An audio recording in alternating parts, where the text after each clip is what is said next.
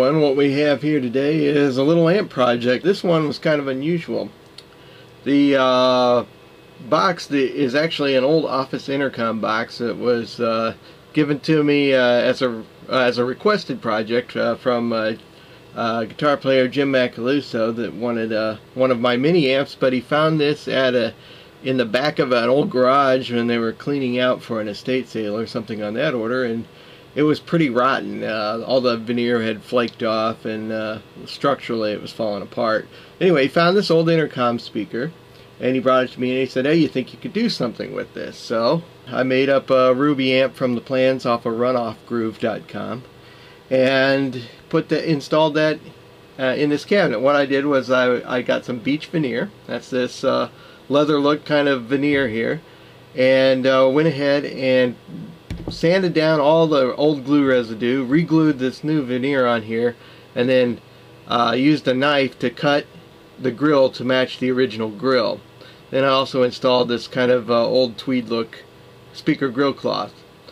The sides, basically all I really had to do with these was just sand them smooth, and then the entire thing, after I sanded it down and cleaned it up, I went ahead and restained with the coffee grounds and ammonia, and went over this with about 12 coats of True Oils. You look on the back, I went ahead, after installing the amp, I made a kind of a custom control panel here. This is some ambrosia maple, and then we've set these knobs into the back panel here using, I kind of recessed those in there so that we'd have a fairly flat edge. And then this also takes a 9 to 12 volt adapter on the back. I did put my logo on in small here, but I didn't want to change the overall look of the unit too much, so I just kind of left it down there. The jack is inset here with a stainless steel washer. That's my favorite way to do it. It's a very clean look. So anyway, I'll go ahead and plug it in and you can see how it sounds. It's always surprising just how much these little amps have. Well, this should give you a pretty good idea of how it sounds.